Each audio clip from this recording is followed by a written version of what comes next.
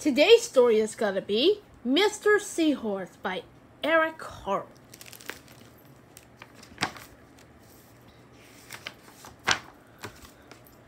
Mr. and Mrs. Seahorse drifted gently through the sea.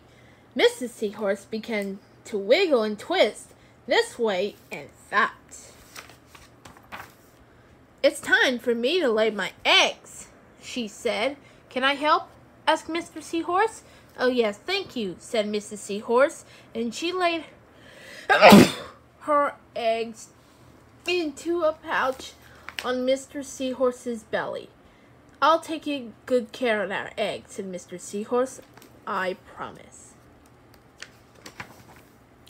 As Mr. Seahorse drifted gently through the sea, her passed right by a group of trumpet fish hidden in a patch of reeds.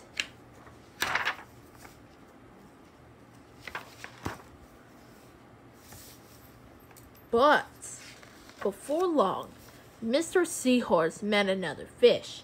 "How about you, Mr. Stickleback?" asked Mr. Seahorse. "Delighted," replied Mr. Stickleback.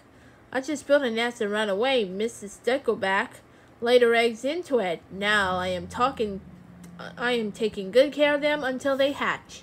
"Keep up the good work," said Mr. Seahorse, and swam on his way. As Mr. Seahorse drifted gently through the sea, he passed right by a lionfish hidden behind a coral reef.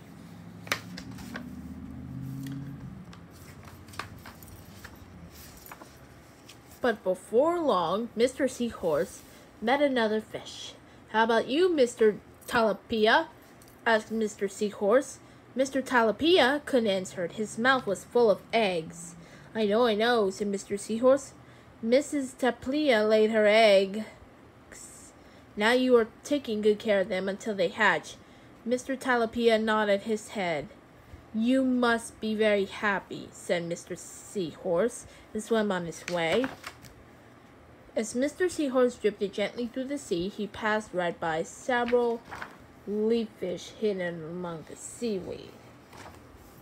But before long, Mr. Seahorse met another fish. "How about you, Mr. Curtis?" asked Mr. Seahorse. "Perfectly fine," replied Mr. Curtis.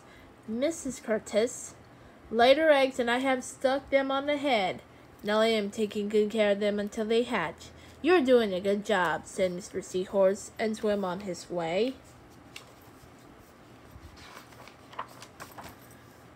As Mr. Seahorse drifted gently through the sea, he passed right by a stonefish hidden behind a rock. But before long, Mr. Seahorse met another fish. "How about you, Mr. Pipe?" asked Mr. Seahorse. "Couldn't be better," replied Mr. Pipe. "Mrs. Pipe laid her eggs along my belly. Now I'm taking good care of them until they hatch. You should feel proud of yourself," said Mr. Seahorse, and swam on his way. But before long, Mr. Seahorse met another fish. "How about you, Mr. Bullhead?" asked Mr. Seahorse. "Tip-top," replied Mr. Bullhead. "Mrs. Bullhead laid her eggs and the eggs hatched. Now I'm babysitting." "You are doing a fine job," said Mr. Seahorse, and swam on his way. The time had come for the seahorse babies to be born. Mr. Seahorse wiggled and twisted this way and that. At last, the babies tumbled from Mr. Seahorse's pouch and swam away. One baby turned around and tried to come back into the pouch. "Oh no," said Mr. Seahorse. "I do love you, but now you are ready to be on your own." The end.